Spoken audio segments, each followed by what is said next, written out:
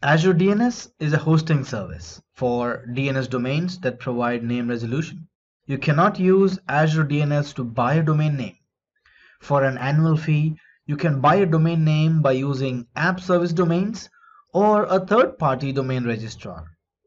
Once you own the domain, you can then manage the DNS records of your domain in Azure DNS. These records created in such DNS zones can be resolved from public or external world. Let's go ahead and create a DNS zone in Azure.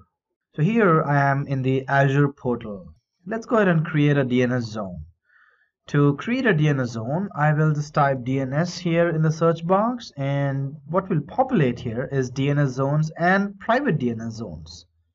We will talk about private DNS zones later because the idea is to just focus on external DNS zones. So I'll click on DNS zones to create an externally facing DNS zone.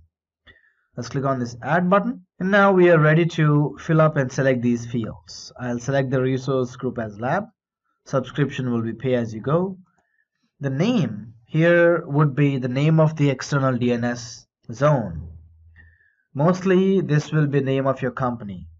So if you're registered with your company name with your registrar, then that's what you're going to type here. Let's say your company name is some fictitious company called alphabeta.com. The resource group location cannot be specified because this will be global resource. I'll click on next to select the tags. You can specify the tags so that you can point it to a business unit or a cost center. I'll click on next to review the settings and then click on create. That's how simple it is to create a DNS zone.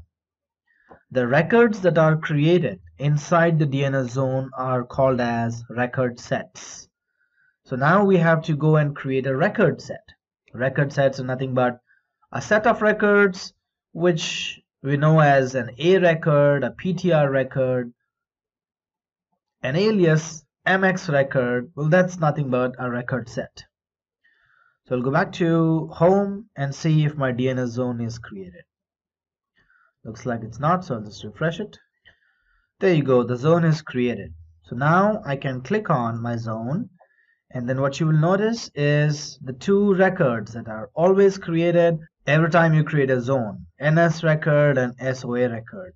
From your on-premise infrastructure experience, and if you have worked on DNS, you know that the first two records that are created when you first create a zone is an NS record and an SOA record.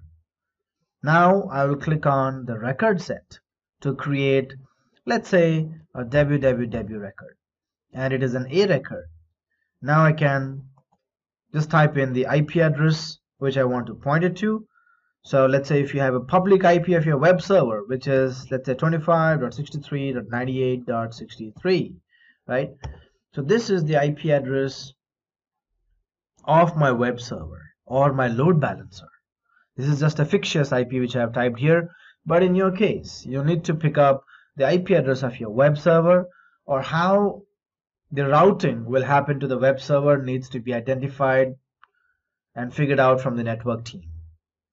So if I click on OK, I will then have a www record pointing it to the IP as a type there. So if I go to www.alphabeta.com, I should be routed to 25.63.98.63, which will be then the IP address of my public facing web server. Now keep in mind, all of this is fictitious because I haven't purchased alphabeta.com. This is just a fictitious name that I've typed here for illustration purposes. But in production environments, this alphabeta will be replaced by your domain name, and then the records will be populated here. And then you will have www record, a mail record which will be mail.alphabeta.com to access your emails, etc. In the next video, let's go ahead and see how you can create a private zone.